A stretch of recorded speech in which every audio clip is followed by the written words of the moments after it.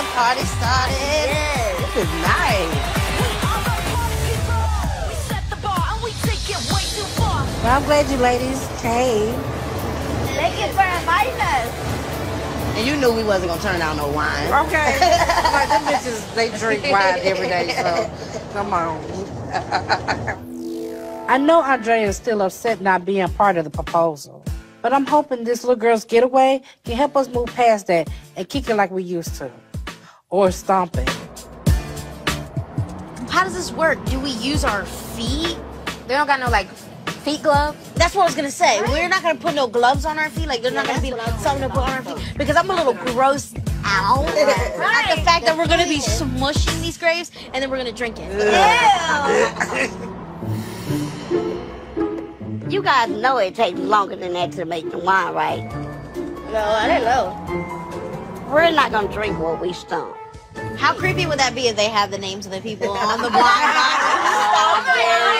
I just realized I was gonna say, damn, I can't drink because I'm breastfeeding, but I'm pumping and dumping. How did your parents feel about you getting engaged?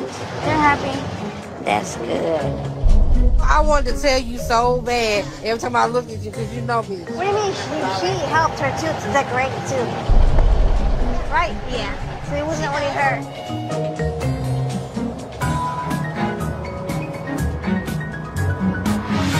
I'm ready to spend the rest of my life with you. Amanda told me to relax about the whole mini proposal thing. I want to, but it's hard when everyone's talking about it. And you know what makes me know that you guys are meant for each other? Because he was like, Minnie, I want this to be my first and my last. Aww. And he was like that, you know, that he loved you to death.